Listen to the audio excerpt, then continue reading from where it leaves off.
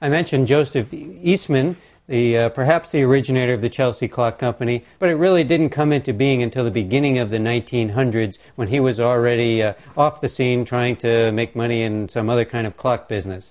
But the Chelsea Clock Company may be one of the best known and most important clock companies in the country, and the only one that still exists to the present day. They're still in the original building in Chelsea, Massachusetts. They're still making the same kinds of clocks that they were making more than 100 years ago. If you're interested in knowing more about the Chelsea Clock Company, and particularly if you're going to start collecting Chelsea clocks, my good friend Andy Demeter and his son published this book about the history of the clock company, as well as providing you with a lot of information about the many styles that Chelsea Clock Company has made over the years.